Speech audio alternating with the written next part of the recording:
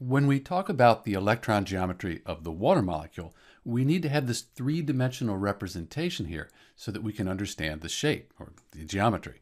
So we have H2O, we have two hydrogens, the oxygen's the red, so H2O, and then these two groups up here, these are lone pairs, sometimes called unbonded pairs of electrons. They influence the geometry, so we have to take those into account as well. So here's our water molecule.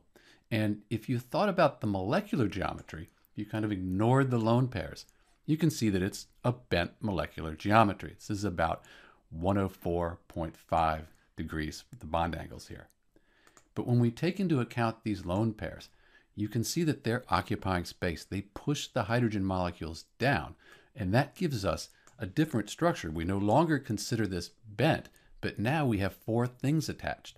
And if we kind of move them like this, you can see how they're all spread out in this tetrahedral electron geometry. Because we're considering these electrons now, the geometry is no longer just bent. We're considering everything, and we're saying that it's tetrahedral.